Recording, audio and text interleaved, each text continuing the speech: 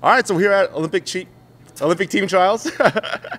Jaysen and Coach McCutcheon. You gotta cut that and start it over, right? That's fine. Oh, okay.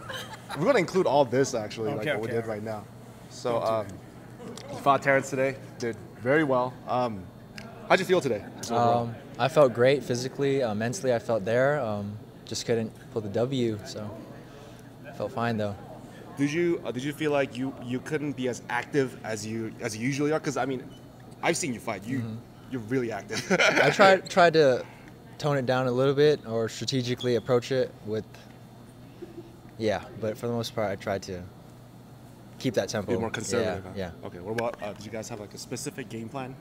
Yeah, I think you're right. Jason's usually a lot more dynamic, but the EBP doesn't really allow you to do that style of fighting. You have to be conservative. You got to play off the cut, and that was really our approach. And so there was that new chest protector that was being used today. Did you guys plan anything around that? Did you guys, or maybe curious, like, oh, maybe this kick might not work. Maybe we should try this kick instead. Well, watching video of other countries using it and hearing from other people, we were under the impression that the cut wouldn't score as often, but that didn't seem to be the case at all. I mean, there were probably 4 or 5 points that were light contact that went up on both sides. So I really couldn't tell any difference between this and the EBP we've been using for the past 3 years. So. What about yourself? Yeah, I agree. We didn't want to change up anything too much. We approached it the same way we approached all the past G tournaments. So yeah, we tried to keep our game consistent with what we've been doing. So do you have like, I guess, mental preparation routine up to upcoming tournaments? Do you have like a special trick? Not a special trick. I mean, I have my own mantra or whatever, but I talk to a lot of coaches that I look up to.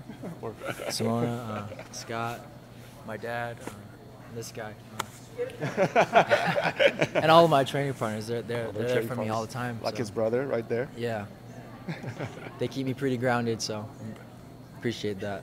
Awesome.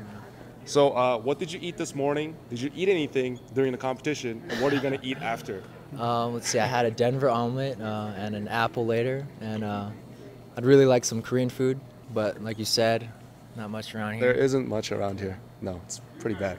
And a boba drink. Boba drink? Boba, I love boba. I don't think I could find that here either. What about you, Coach? I eat anything. Just marry me. Were you nervous too for the trials? I guess as much as Jaysen was.